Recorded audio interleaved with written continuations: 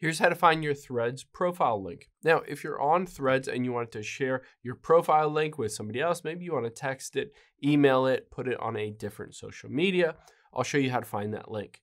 So let's hop into Threads and let's tap your profile icon at the bottom right. And now here you can see above replies is share profile. So let's tap on that. And now all you have to do is hit copy. Now this will copy your profile link and I'll show you what it looks like. So let's hop out here and open up a web page, and I will just paste this in. Now it says on here threads.net. So keep in mind it's not threads.com, it's threads.net / and then your username at Trevor Nix. So of course, if you change your username, then this specific link to your profile will change as well. But then just hit go, and anybody that has that link will be able to go directly to it. If they have the app, it'll just automatically open up that app and go directly to your profile.